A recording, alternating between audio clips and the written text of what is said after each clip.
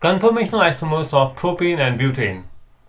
Propane is a 3-carbon molecule, and if you look at this, carbon number 1 and the carbon number 2 over here.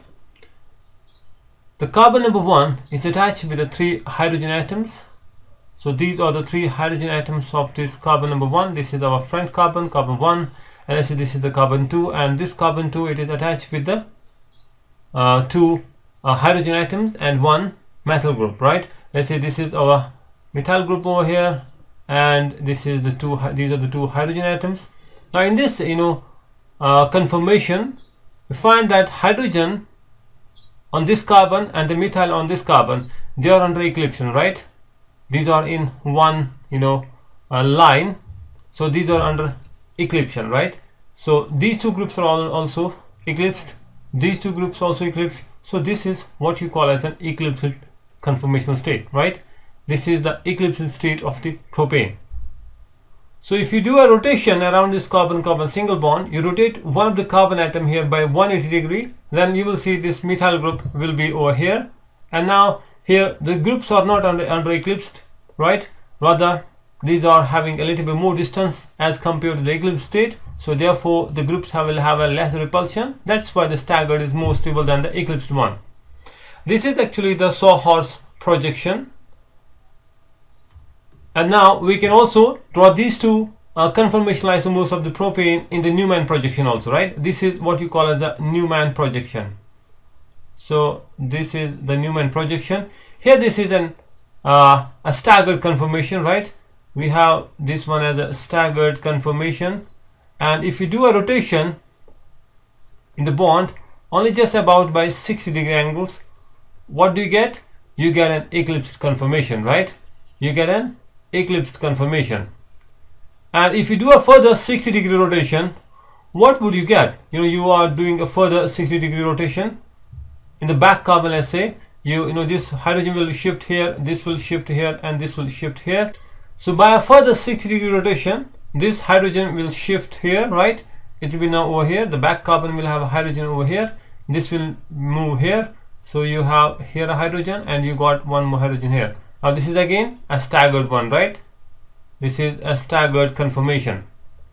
And for the 60 degree rotation, what do you get? You will get again an eclipse. So propane has 2 conformational isomers, eclipsed and staggered.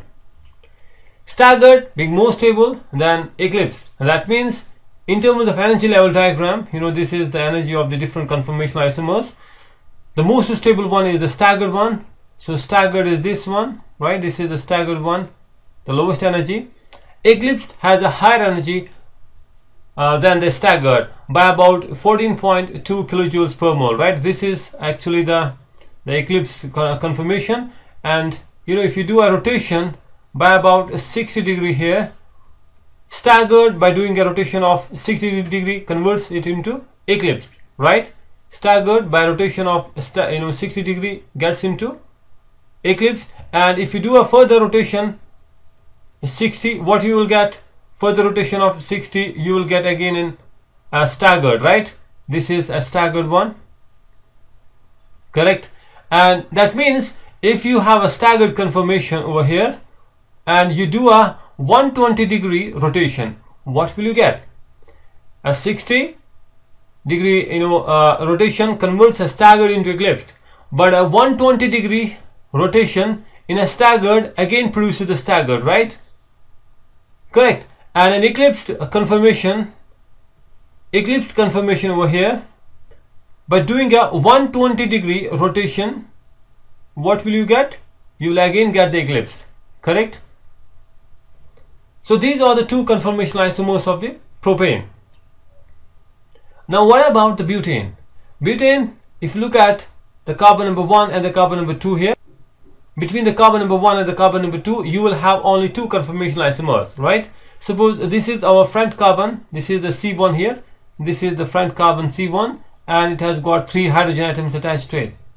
And now the carbon number 2 has got 2 hydrogens and it has got an ethyl group, right? This one is the ethyl group, CH2CH3. So this one is C2H5. And what if you do a rotation by about a 60 degree angle? What you will get? You will get a eclipse, right? So this hydrogen will be here, and this will be here, and this will be over here, correct? So you will get C2H5 under eclipsion with the hydrogen, and this one will be the eclipsion here. And if you do a further 60-degree rotation, what you will get, you will see that this hydrogen will shift over here, and this one will shift over here, this one will go back here. So that means you get again back the first one, which is a staggered conformation, right? So this is actually the staggered conformation, and this is the eclipse. If you do a further 60-degree rotation, you will again get a staggered conformation. So that means looking at the bond between the carbon number 1 and the carbon number 2 in the butane, you only have 2 conformational isomers.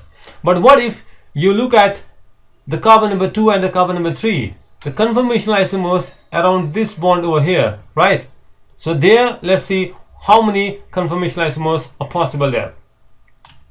Let's say this is our carbon number 2, this is the C2 here, right? And this C2 has got 2 hydrogen atoms over here. Let's say these are the 2 hydrogen atoms, and then it has got a 1 methyl group also, the CH3. This one is the back carbon, this is C3 here, and this C3 has got 2 hydrogens and 1 methyl group, right? Now this conformation is very much stable because here it is an anti-conformation, right? This is called as an anti-conformation, or you can say the staggered conformation, because here the groups are very far away and this will be very much stable, right? This is what you call as an anti-conformation. And if you do a rotation in this anti-conformation by about 60 degree, what will you get? You will see that this particular hydrogen, it will shift here, and this will shift here, and this methyl group will shift here. Now you will have an eclipse, right? You will have an eclipsion between the methyl group and the hydrogen. Here will be the eclipsion between hydrogen. Here will be the eclipsion between you will say that this is the CH3 and the hydrogen, correct? So this is an eclipse, but this is called as a partial eclipsion. Why? Because we have eclipsion between hydrogen and the methyl, right? This is what you call as a partial eclipse, right? Correct. And then if you do a further 60-degree rotation, what you will get? You will again get a conformation that neither resembles with the eclipse nor with the anti, right? Because you will have now this methyl group, it will shift here, this hydrogen will shift here, and this hydrogen will shift here, correct? So you have a back carbon with methyl and hydrogens.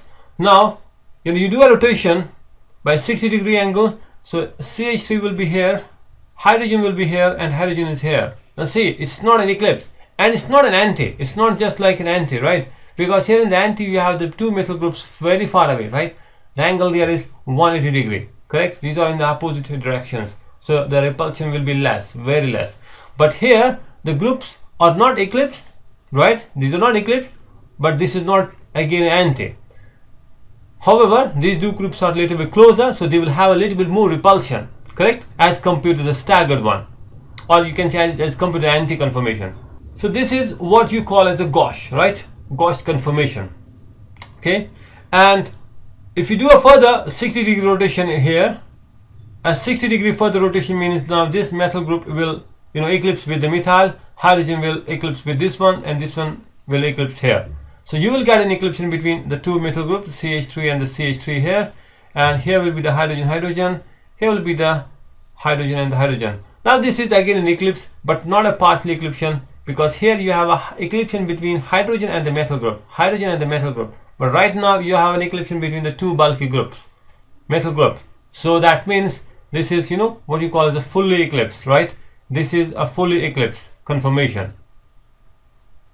Alright, and then what if you do a further 60-degree rotation here, correct? What you will get means now this methyl group will shift here, and this hydrogen will shift here, and this will be here. So again now you will get a conformation like this, CH3 and the CH3, hydrogen here, hydrogen here.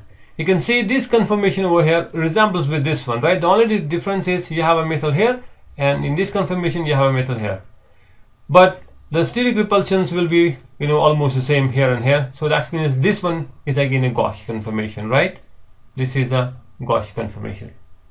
So if you further do a rotation of 60 degree, what you will get, 60 degree further rotation, you will get a partial eclipse, correct? and further repulsion, this rotation, you will get anti. So that means in the butane, how many different conformations you see here? One is anti, partial eclipse, gauche, and the full eclipse. And here in terms of stability, which is the most stable? Anti-conformation, right? This is the number 1. Okay, let's say, let me number these. This is the one, this is second, this is 3, and this is the 4th one. The 4 conformational isomers of the butane. And which is the most stable one? The most stable one will be the anti-conformation is the most stable one. So number 1 is the most stable one. And the second one will be the gauche, right? Because here is the eclipsion, here is the eclipsion. But gauche, there is literally lesser repulsion, so second one is gauche. Okay, and now here is the eclipsion between hydrogen metal. Here you have a eclipsion between the two bulky groups. So that means partial eclipsion is more stable than the full eclipse. So that means, so first here is 1, then it is the 3 1, third gauche, and then it is the second partial eclipsion, and then it is the 4th. This is the order of the stability. So that means when there is a free rotation around the carbon-carbon bond between the C2 and the C3 in the butane, you get the 4 different conformational isomers, right? This is the anti-conformation, and this is the its opposite one, which is full eclipsed, correct? And the most stable one is the anti-conformation, because here the groups are far away. You can see when this bond is rotating, this is these are the different conformations.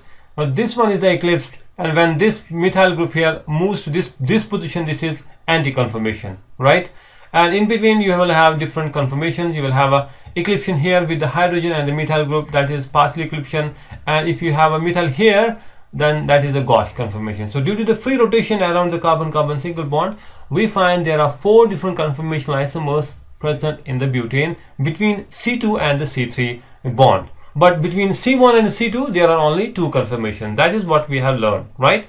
Fine. So this is the energy level diagram of the different conformational isomers of the butane between the C2 and the C3 bond. And as we discussed, the most stable one is the anti-conformation, where the 2 methyl groups are very far away. So this will be the most stable one. Let's say this is our first one, the anti-conformation.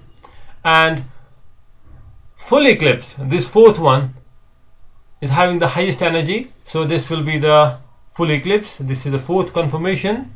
And when you do a 60-degree rotation in the first one, the anti-conformation, what you get? You get a partial eclipsion, right? You get a partial eclipsion. So that means this is our partial eclipsion. This is the second conformational isomer.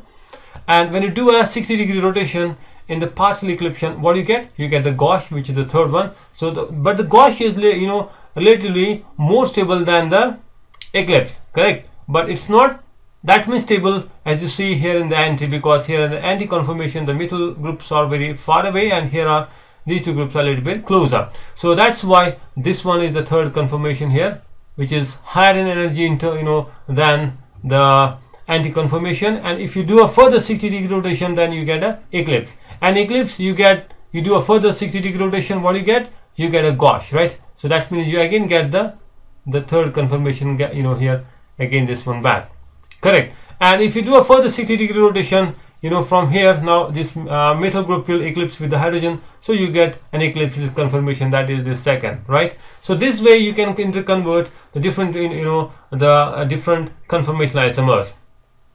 So if you get a question, let's suppose you have an eclipse conformation, right? This is a partial eclipse conformation, and if you do a 120-degree rotation in the partial eclipsion, right? You have here this one partial eclipsion, and you do a 120-degree rotation in this bond. So what you will get? So you will get 60 and 60. So this is 120. So by a 120-degree rotation, you get a full eclipse conformation, correct? And if you have a gauche conformation here, you do a further 120-degree, what do you get? You again get the gauche conformation. All right. Hope you got the concept. Thanks for watching the video. Bye for now.